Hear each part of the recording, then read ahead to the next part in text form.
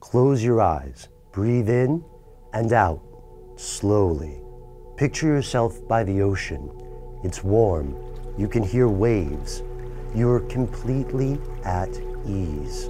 When I count backwards from 3, yada, yada, yada, yada, yada, and ta-da! That's the Hollywood version of hypnosis. Luckily, it is bunk. But what is hypnosis? Is it real?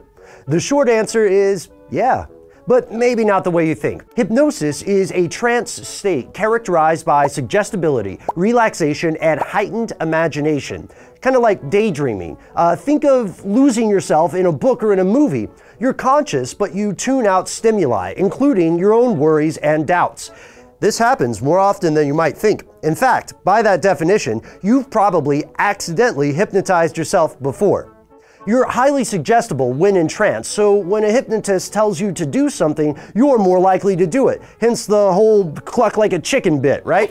Fear of embarrassment flies out the window, but not a sense of safety and morality. That's reassuring when you think about it. I mean, at least stage magicians are churning out temporary chickens instead of winter soldiers, right? Hypnosis is often described as a way to access the subconscious. That's the part of your brain that does all the behind-the-scenes thinking. This is the unsung hero in your head. It's solving problems, it's finding your stuff, it's giving you those out-of-the-blue eureka moments and all that jazz. Psychiatrists think that hypnosis partially subdues the conscious mind. Think of your conscious mind as an inhibitive force. It's the thing that hits the brakes. Your subconscious mind, on the other hand, is the seat of imagination and impulse.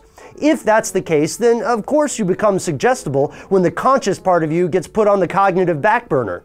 The subconscious also regulates sensations and emotions, so if you're in trance, a hypnotist can trigger feelings and senses via suggestion, warmth, ocean waves. This part of your brain also helps store memories, meaning hypnotized people can access otherwise lost memories, but this also implies that it's possible to create false memories.